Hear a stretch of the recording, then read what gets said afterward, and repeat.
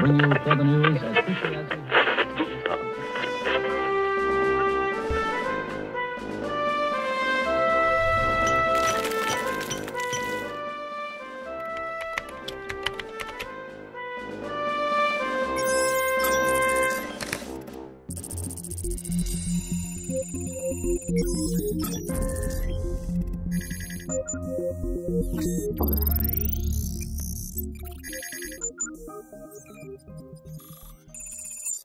Hello and welcome to our journey on technology and diplomacy.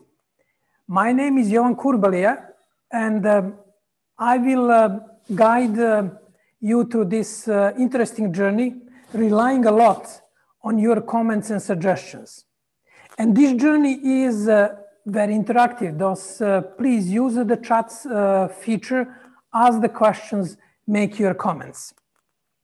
We started last month with outlining the main paths on this journey, mainly the question of interaction or interplay between diplomacy and technology in general.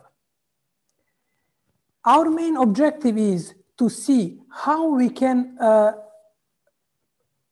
feature or how we can position our current era and our current time in the long history of diplomacy and technology. There is one personal aspect in this journey. I used to live in the country, former Yugoslavia, where people in the matter of 5 years, from people with compassion, love for each other, living together, turn into the enemies. For those of you who follow the developments in the Balkans, you know what's happened. And when you analyze the history of the Balkans, you realize that there are these occasional waves of people living together, creating something new in arts, in science, in sports, and then sliding into the conflicts. Therefore, there is a personal element.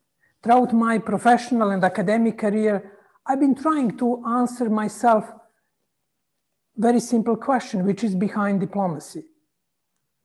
Is the question of conflict really typical, hardwired in our nature, or is it the question of the specific context? Now, good news is that when I started discovering and searching for the answer in the 90s, I realized that many people before me tried to answer this question. And the main dilemma was between two schools of thoughts. We can call one school of thoughts, which is Hobbesian school of thoughts, which argues that humans are by their nature egoistic. They just fight for the propagation of their genes, and they are trying to essentially do it at the expense of the fellow humans. The other school of thought, which we can associate with Rousseau and a few other thinkers, and religious history, argues that humans are cooperative beings. They live with each other. I cannot be myself without you. You cannot be yourself without people in your surrounding, whether it is a family, professional network, and society. Therefore, that element of cooperation, of people living together, has been extremely important. Now, this question of my personal interest in the issue also brought me to the professional focus, especially over the last, let's say, 10 years, where this view, that Hobbesian view, that we are really prone to conflict, sliding the overall discussion. And basically, this is in the realist, it's called the realist theory in international relations. It argued mainly that it's a given fact that we are really ready for a conflict, and what we as a society have to do is to create institutions, rules in order to contain our problematic nature. In addition to this general discussion, which you are following in newspapers, in elections worldwide, in political dynamics in society worldwide, came also the question of our digital and AI future.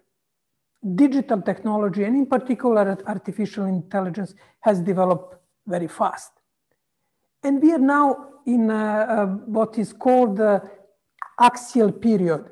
trying to see, to get some sort of social contract, not necessarily signed on dotted lines, but social contract as understanding what will be our core values and priorities for time ahead, where we'll have a new competition by machine.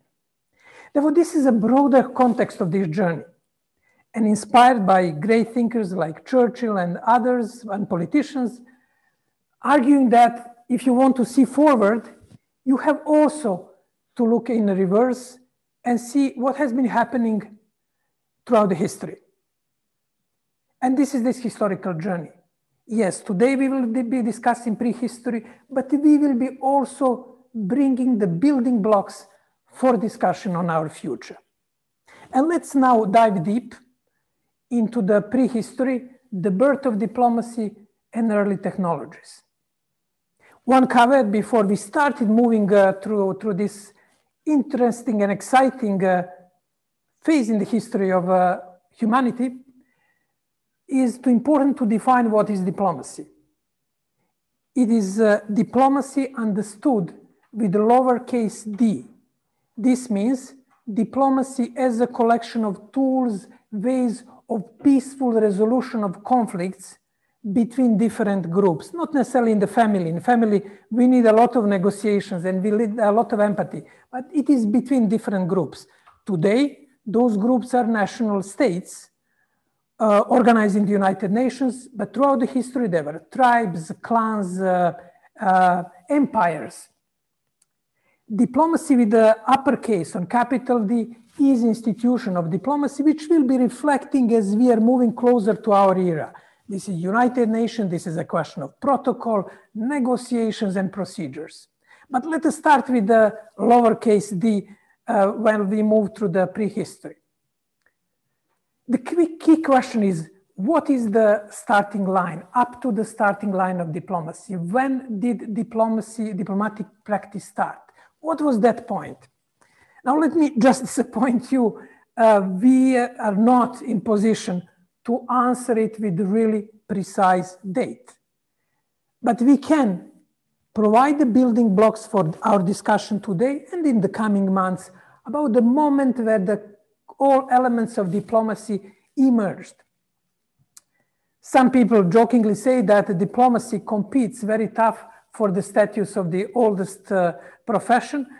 Apart from this questionable joke, diplomacy is really, as you will see, very, very, very old profession.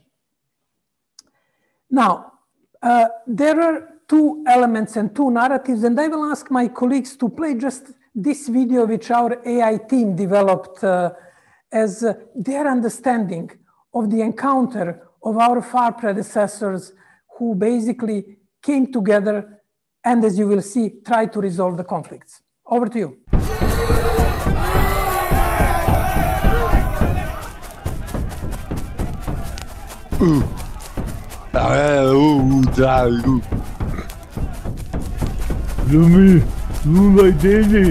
Look at him. What's up?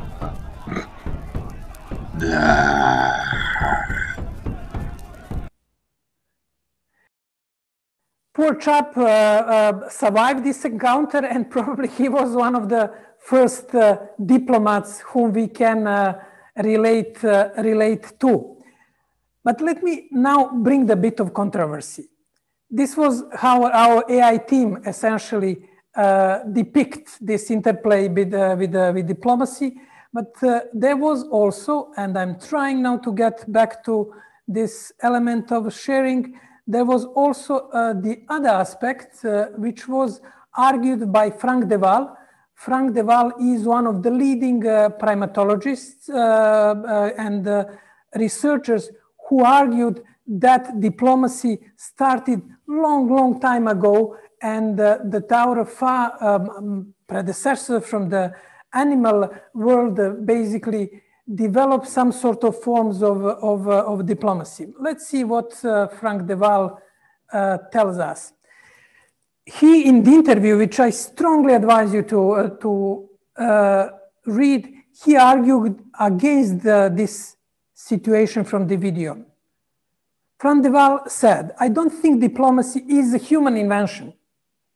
The human inventions come in when you talk about the language that's being used, one highlight language, and the proposals that are being made.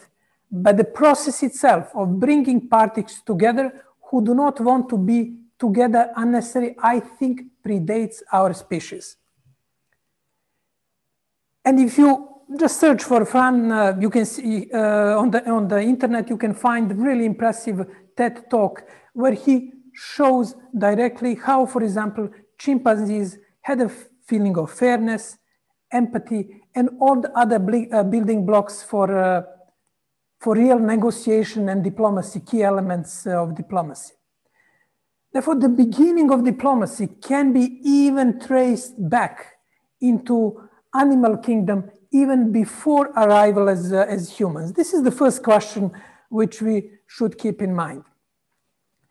Now, as you will see, one fascination of the discussion of prehistory that you easily sweep over the millions of the years, thousands, hundreds, and there is a need to have some sort of bearing about this period. We decided at the end, and I'm sure that it will be questioned, and please go ahead, that we can trace back emergence of this proto-diplomacy about 100,000 years BC. If you want to put it into time perspective, and if you take the history of humanity between 100,000 BC and today is 1 minute, the latest period, which we study heavily in our courses, between Vienna Congress and the present time, when diplomacy, institutional diplomacy more or less emerged, is less than 1 second. There was 60 seconds, 1 minute, the history from the origins of language and speech, and less than 1 second, our latest period, last period with the 2 centuries of developments of diplomacy that we know in the current form as organized interaction between states, basically. Now back to years. Here is some sort of mapping that you get the bearings of the years starting with 10 million years ago till today, and important parts, early apes, important gorilla split, chimpanzee split. Frank de Waal studied a lot chimpanzees, and he has this elements of chimpanzee diplomacy, if we can say in this way. Then we have earliest bipedals, which I cannot use today due to the accident I had recently.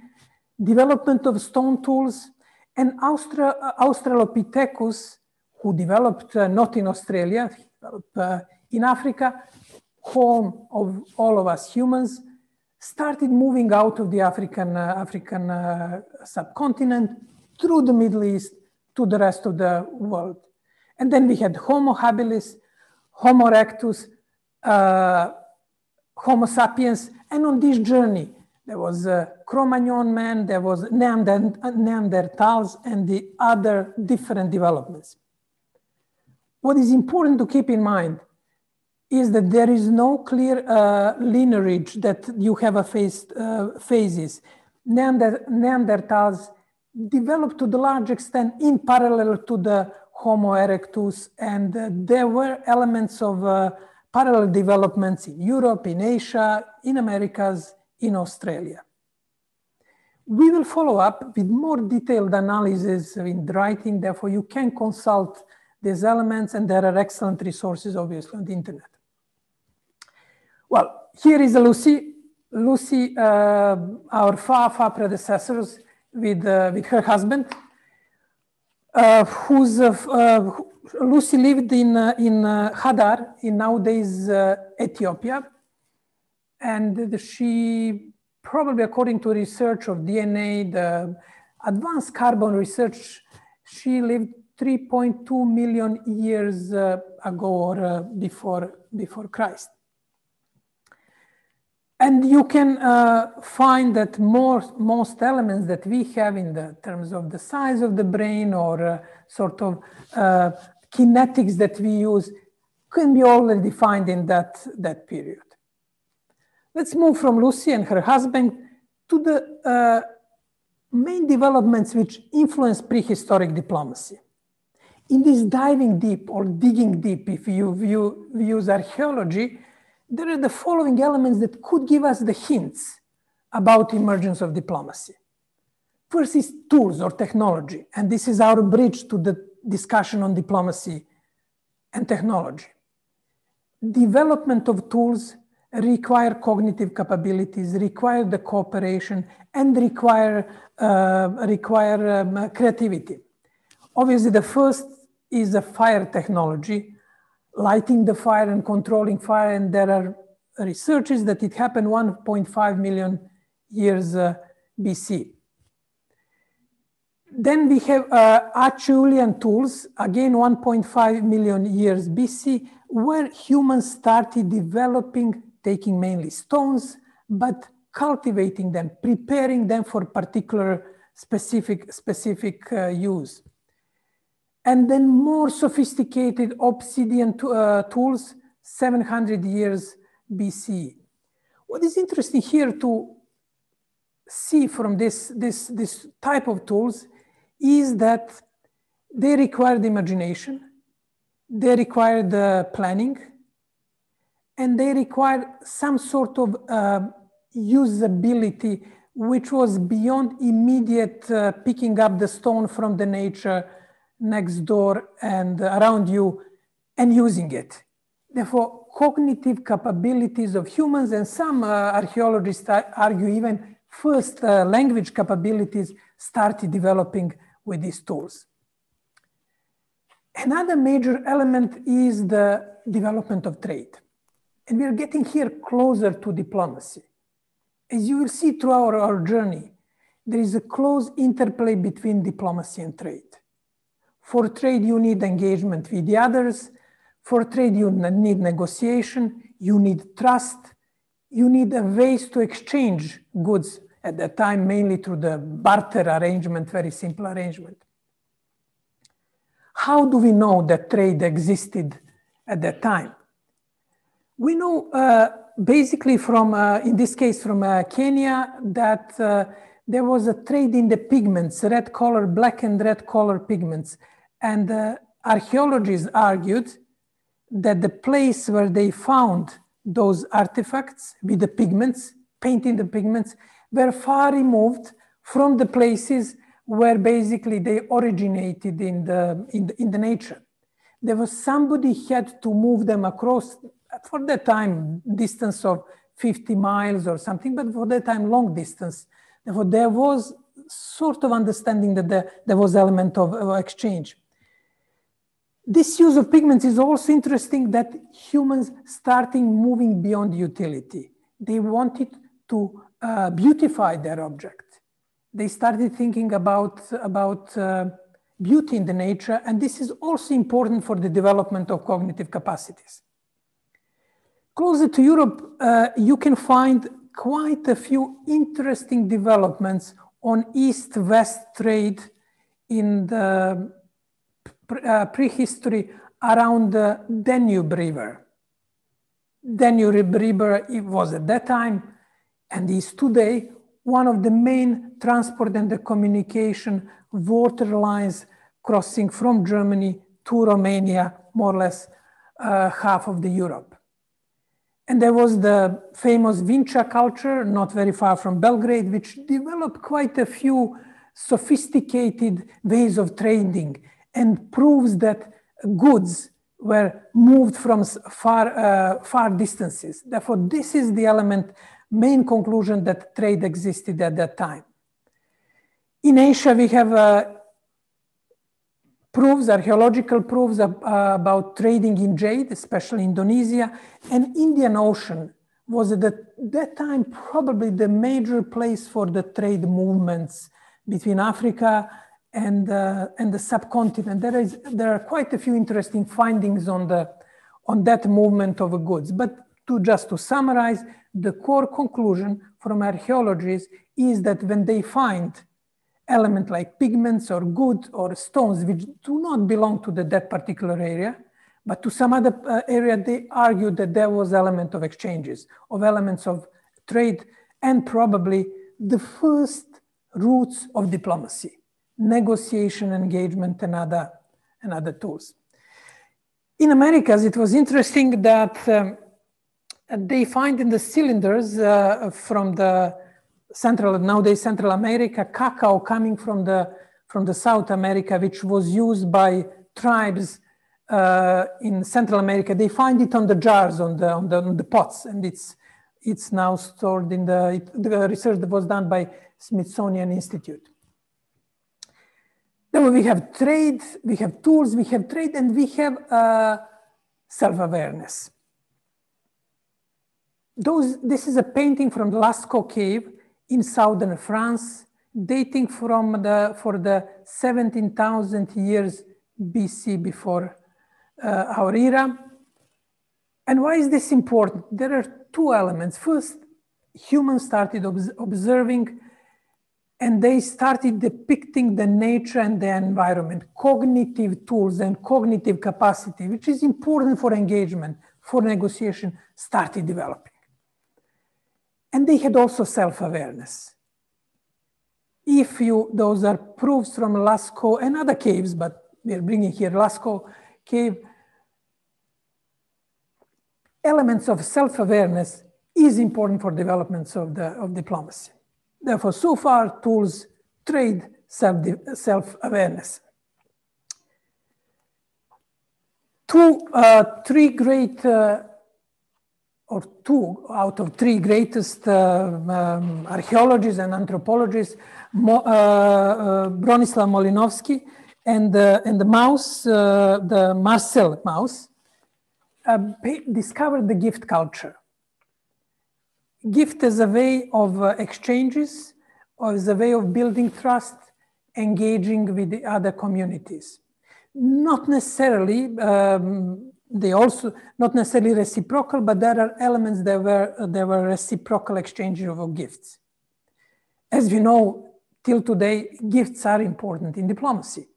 And in this time, from the research of the Mouse and the Malinowski, it shows that our far predecessors wanted to develop links with the next tribe, with the neighbors, to engage, possibly to trade in most cases, but also to solve conflicts.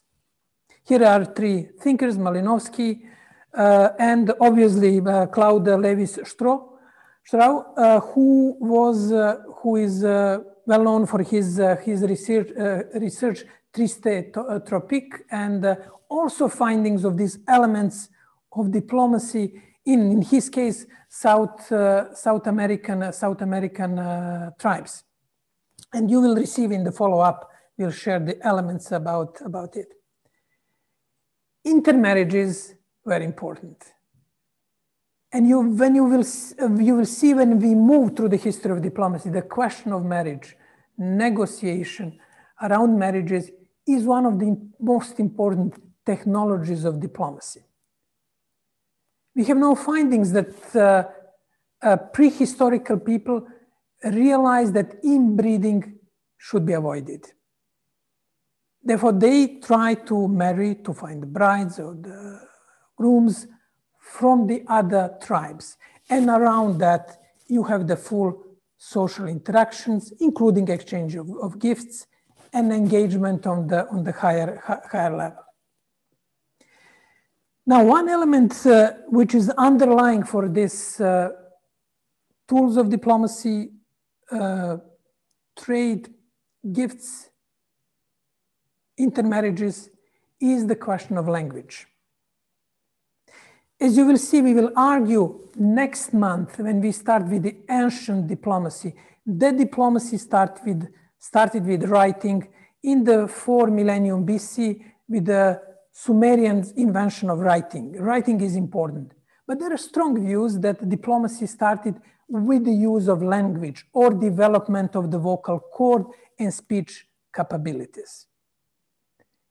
And given the complexity of all of these developments that we explained, tools, trade, intermarriages, we can argue probably that some elements of language existed even before the Neanderthal 100,000 years ago, which we choose as approximation, but probably it existed before.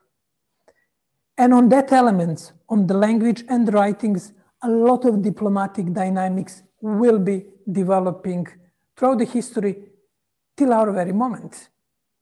Those two elements remain the key of diplomacy and key of negotiation, key of engagement, building trust, and the overall diplomatic dynamics. Now, in parallel to this survey of the history, or digging for the roots of diplomacy and following this journey, we will add something which is important for diplomacy. It is history of drinks. And history, what our predecessors have been drinking while they were negotiating, engaging with each other, and lubricating in a way human interaction. We start today with water, and if you analyze the dynamics in prehistory, you can see that it is very often centered around the water. Access to free water, a proximity to the drinkable water, obviously, proximity of the lakes, rivers, and with that, I will invite you to have a drink, this first drink on our journey,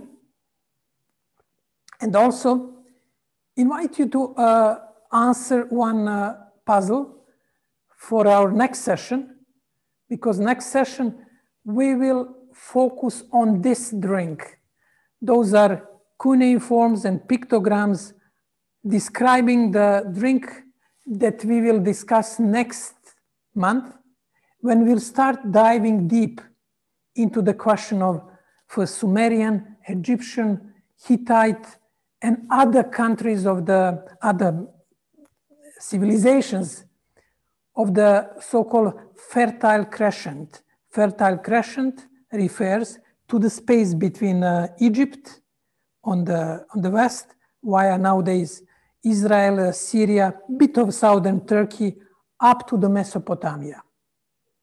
Therefore, this drink was discovered, or invented, I would say discovered, in that period. Therefore, with the invitation to decipher those pictograms, I would like also to summarize what we discussed today. We started diving deep into the history of diplomacy, diplomacy with lowercase d, diplomacy as a tool for solving conflicts between communities in a peaceful way, through engagement, representation, and negotiation. We try to find a starting point, not with exact year or a millennium or whatever, but the points where probably diplomacy was created. And we depicted 5 main elements. We depicted emergence of tools, technology, early technology, trade, intermarriages, gifts, and language. As you can see from this presentation, the main assumption or hypothesis of our journey that diplomacy remains the same in its core, while the tools of diplomacy have been changing. Since that time till today, this assumption, I would argue, holds, and we managed today to prove this hypothesis and to provide elements that there is this long transversal journey throughout the human history, which I would argue will continue in the future. Now, I will see with my colleagues if there are any comments or questions, and I invite you to comment, and then we develop further this discussion and the idea. And special thanks to Diplo team, Mina Mudric, who is an archaeologist in our team, who helped digging through the literature, resources, and other elements for today's discussion. Marco, please let me know if there is anything that we should. Hi, Johan. And for the moment, there were not precise questions. I've also invited participants to interact directly and join via video and audio if they want to ask any precise questions. There were some reflections about the preservation of the Lascaux caves, which has been limited since 1963 to preserve the internal atmosphere, since the paintings and the murals are very delicate, but nothing noteworthy for the moment. I would although invite once again participants to join and ask questions directly via video or audio. I guess that that this is the fact that you agree with my hypothesis and assumption that diplomacy in its core has not changed that much from the time of our far prehistorical predecessors. Johan, we have one question now. We have one question now, while other participants reason on the reflection that you just raised. We have one by Ginger. She's saying that she's very interested in the elements of nonverbal diplomacy, especially in non-human species. So she's asking, do we continue to learn anything from these diplomatic actions, especially for nonverbal communications? And then we have one reflection by Dylan. The reference to gift giving and mouse reminded me of how gifts can, were used as obligations, putting pressure on the receiver to outdo the giver. And I think this is also an aspect that Lévi-Strauss has also rightfully highlighted on his work. Yeah. And yeah, it's concluding by saying, and then I'll give you the floor, that this reminds him also of the potluck practice where goods are given and were given away and or destroyed to demonstrate the power of the tribe. Over to you, Jovan. Thank you. Let me just comment. Excellent question. Thank you, Ginger, and thank you, Dylan. On Ginger's general question, can we learn something from history? Again, coming from the region which has not been learning a lot from the history, unfortunately, I'm a bit skeptical about it. Therefore, we have to be careful not to make direct parallels and say, okay, here is the lesson that we can copy and apply to our time.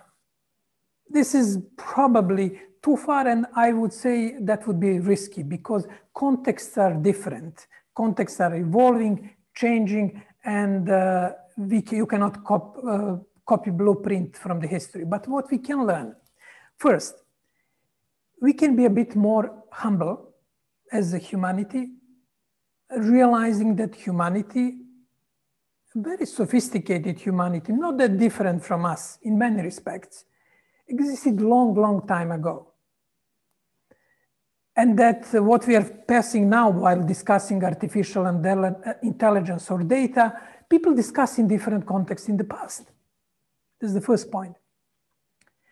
Second point, which is, I would say, personally very important for me, is that we really create a solid, informed discussion about interplay between human nature and diplomacy and political society. I am afraid that we are living now the phase of fulfillment of our prophecies.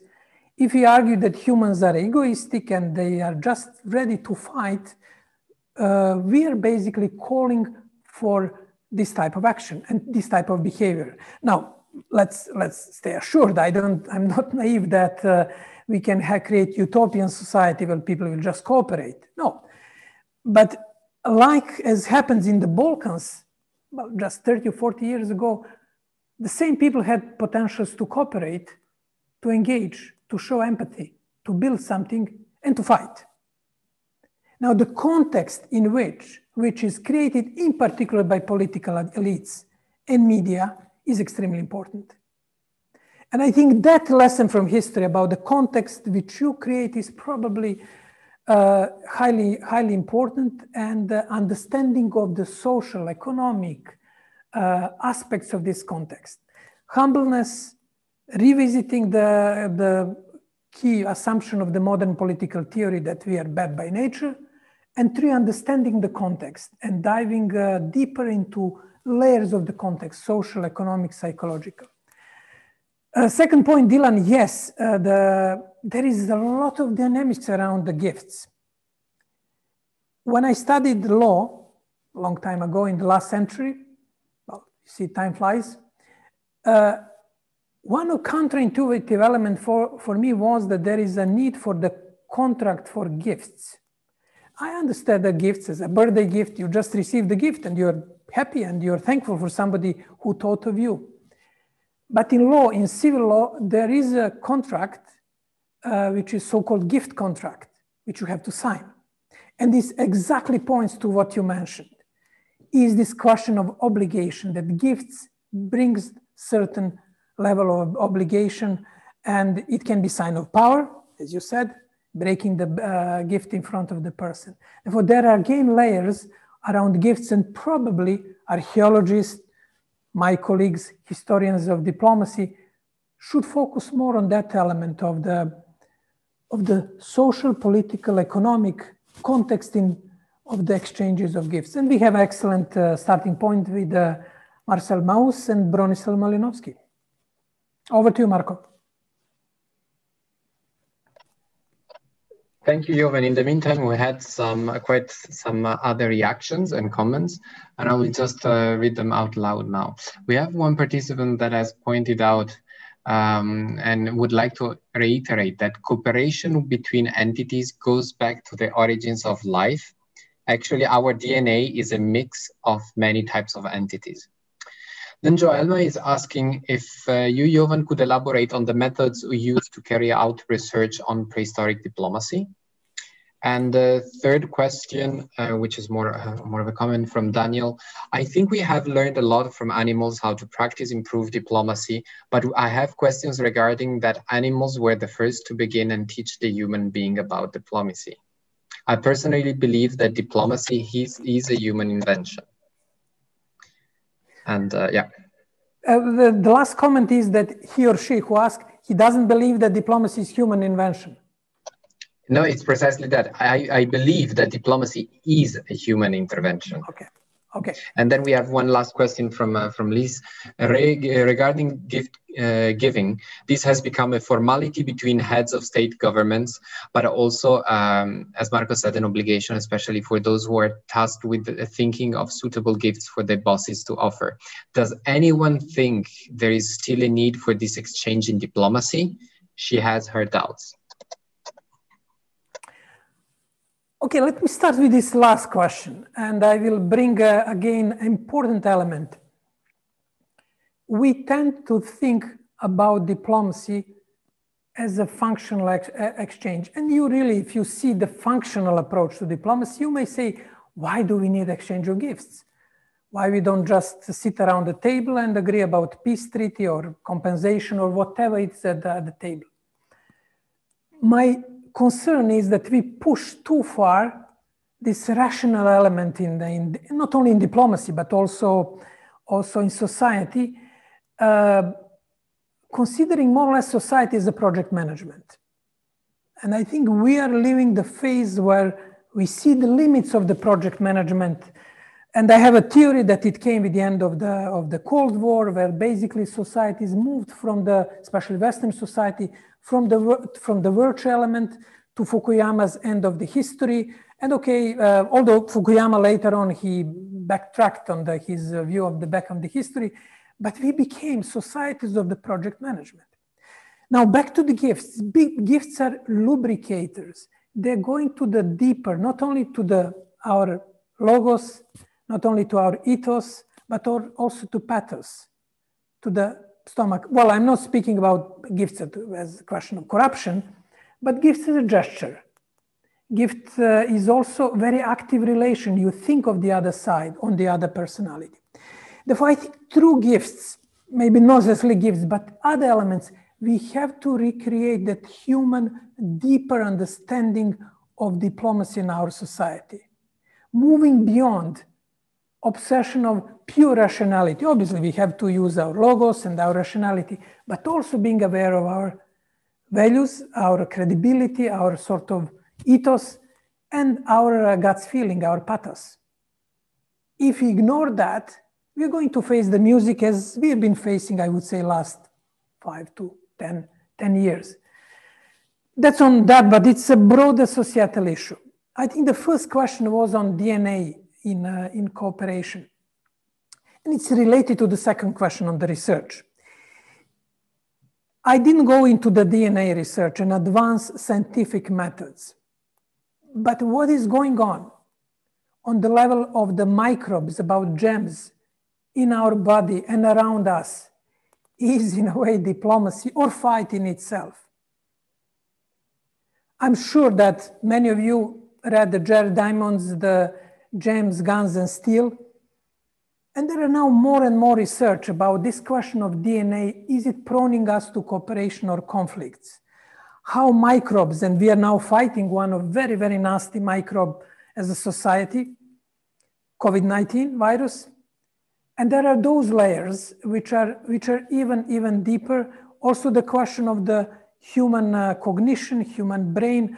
I stayed away today out of it. First of all, it is a bit of out of my depth currently to go meaningful in that discussion, but also it requires the session in itself. Therefore, on that biological level, on DNA, I think there are more and more arguments that there is very busy life on that side, and there are more elements towards cooperation. Second question, how we are going to continue our research.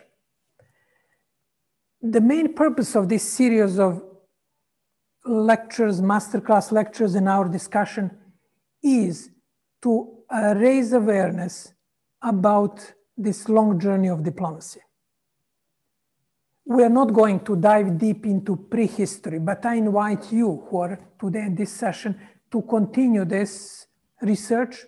We can help with our expertise, but we'll be moving already next month to the ancient era, to Sumers, to Egyptian, ancient Egypt, to Hittite and other civilizations. But as our caravan is moving, we'll be keeping engagement and discussion in this case of prehistory. And what I suggest, you can find the address, Mina's or my address, drop us an email and see, for example, if you're interested to write a blog post, if you're interested to join research, if you have any other proposal on this journey. While we are clear about the journey, we are not rigid about the way how this journey will conduct. And the key is to follow all great African saying, if you want to move fast, move alone. If you want to move far, move with others. And this is invitation for all of you. Marco, there was a third question, and maybe I think I answered first and second. You will remind me about third question or any other comments or question. Yes, Jovan, exactly. There was a third question, which is connected to two comments that have emerged while you were answering the first two. And the last comment was actually from Daniel, and it was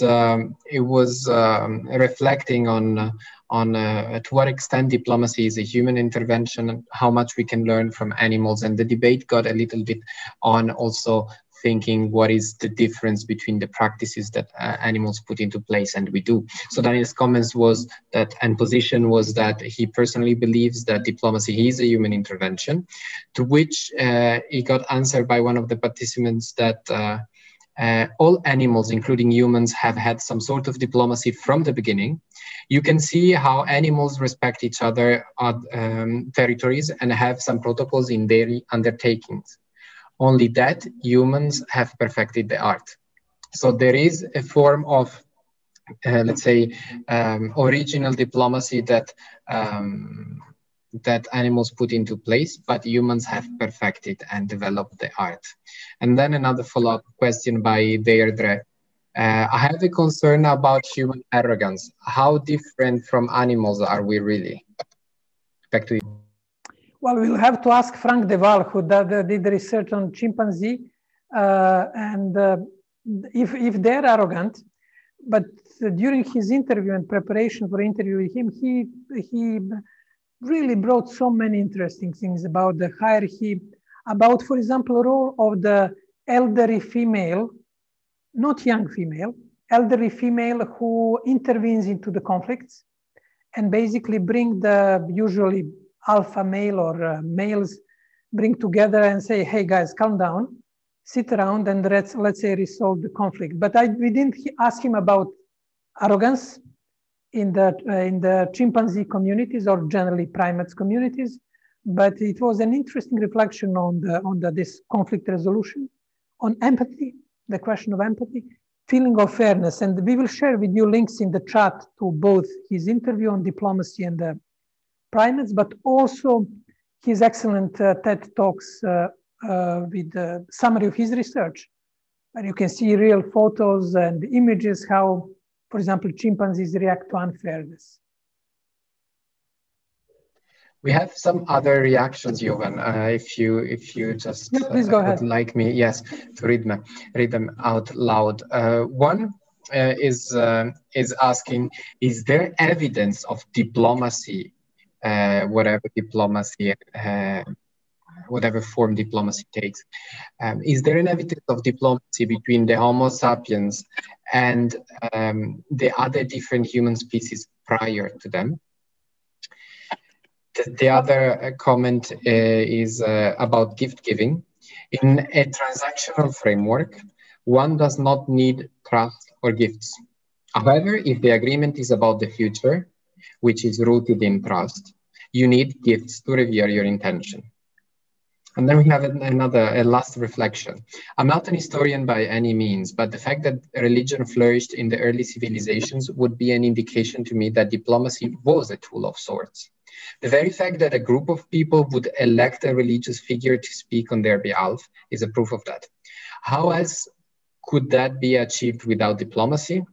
The ability to gather a large group of people to believe one thing and not to do war over opposing ideals would in many ways be the definition of what you've asked. Over to you. Marco, I'm old man and you have now I can start with the third question, but you will help me the first two comments or questions if you can just summarize them.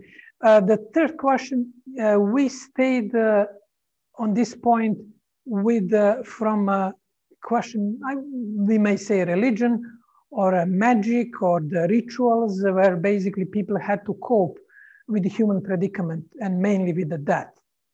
The question of the finite element in our life journeys, and I would say that has not changed since that time.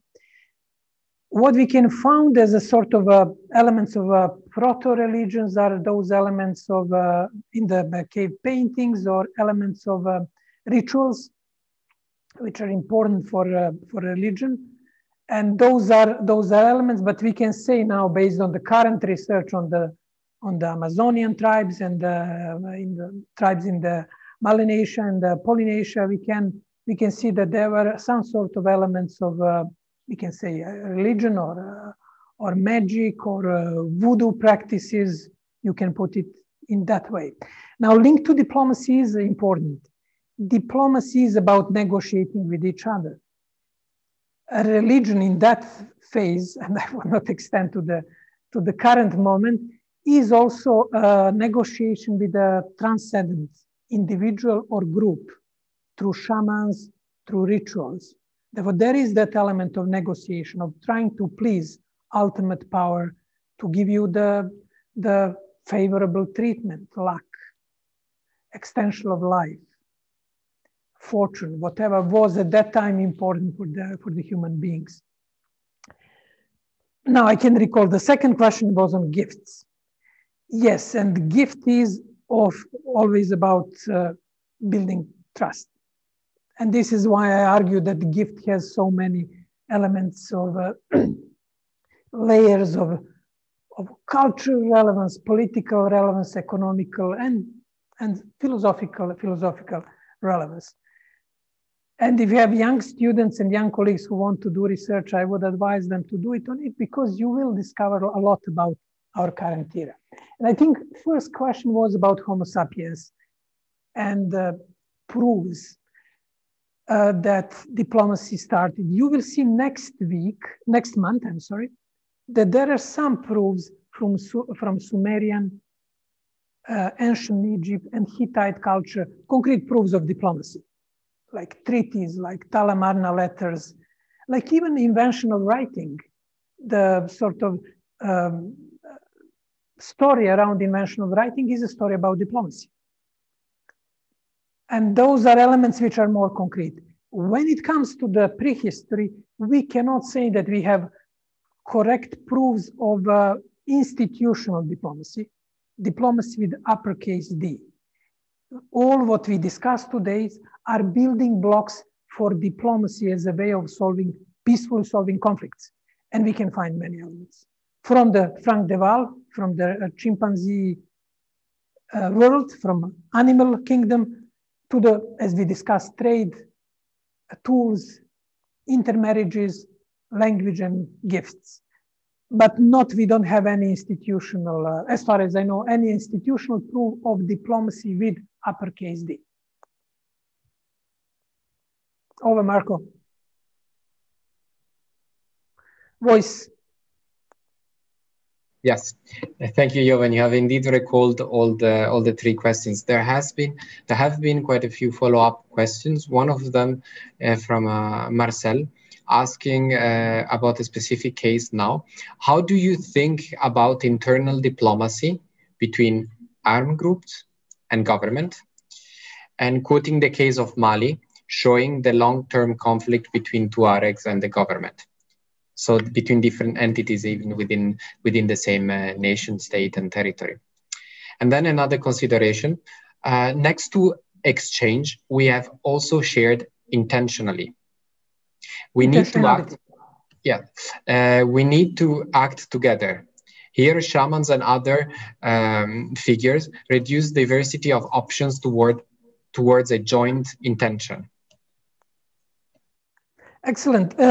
Marcel, first, I have to make a caveat. I'm not expert on Mali. I follow the developments.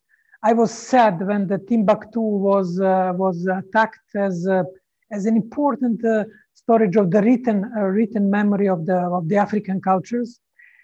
And as you will see throughout our journey, I've been pushing my colleagues from Africa, I don't know if you're coming from the region, to say more about oral tradition, to even do a small research project, maybe if there are foundations or universities here, to depict that huge and very important tradition of African societies in engaging, solving conflicts.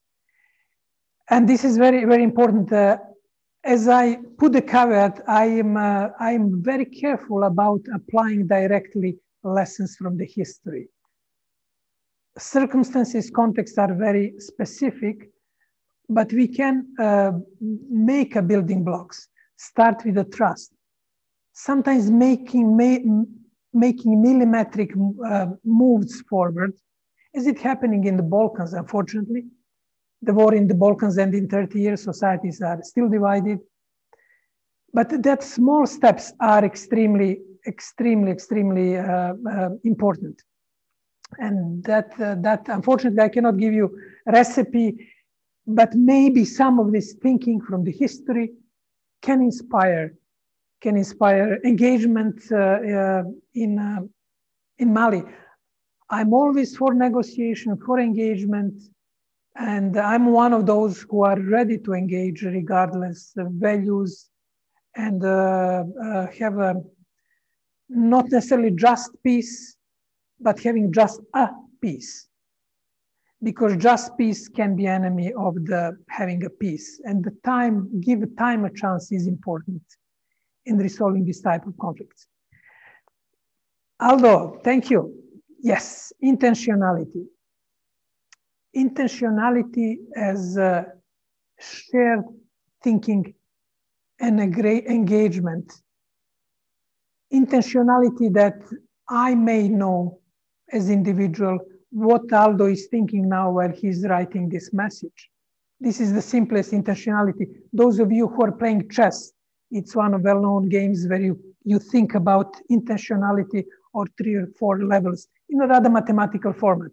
But what Aldo is arguing here is a need for shamans today.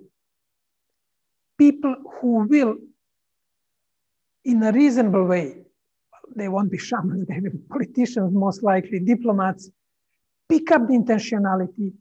And in some cases, especially when it's come to crucial engagement, reducing diversity of opinion toward joint intention. And this is a delicate balance. Obviously, diversity of opinion is good as an element of freedom of expression, engagement, but it is also blocking the action, can create the conflicts.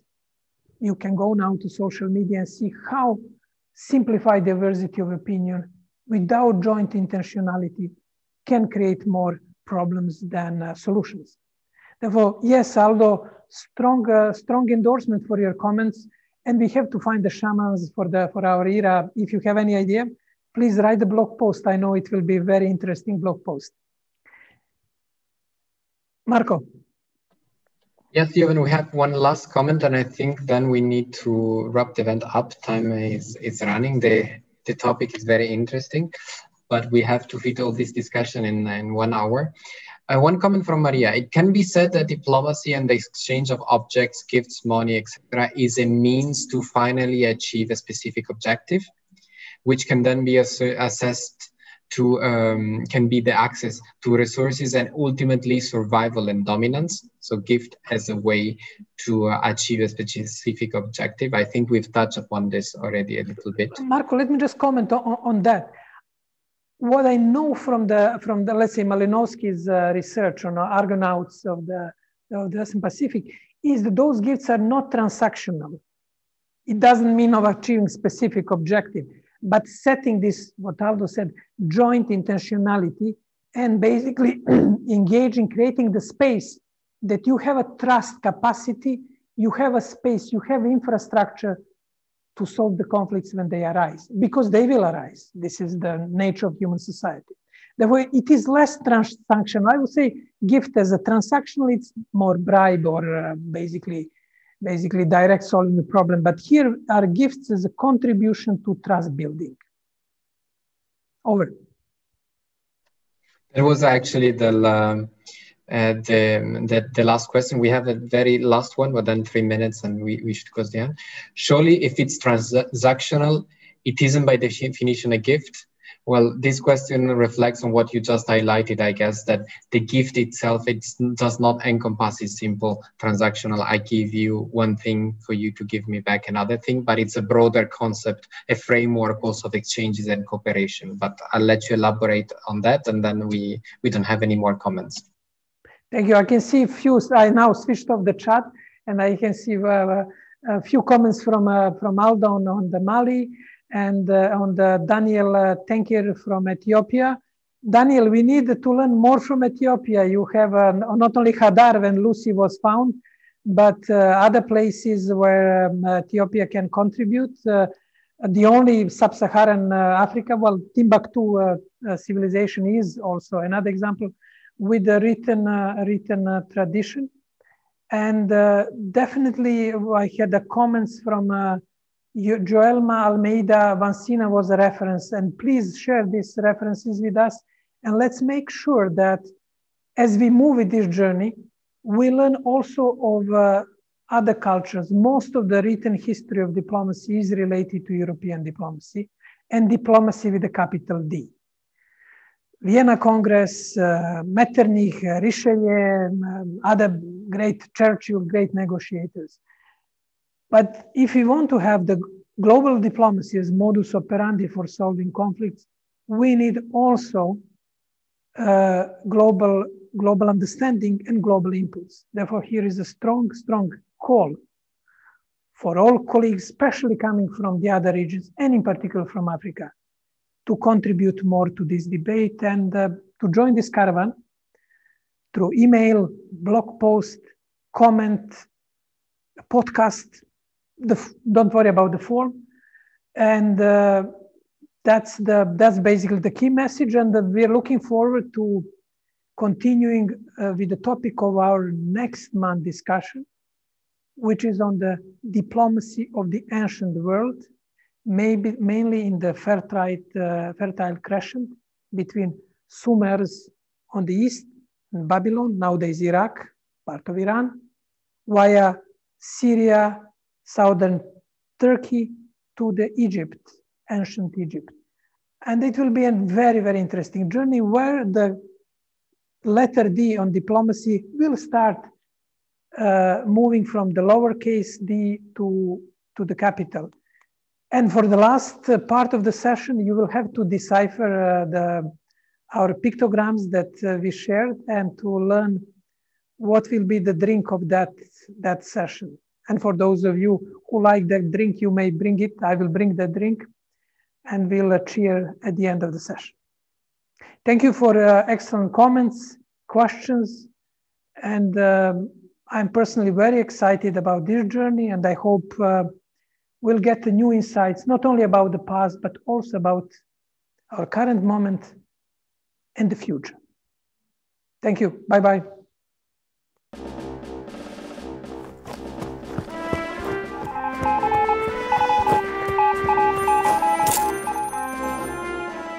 We shall bring you further news as quickly as we can.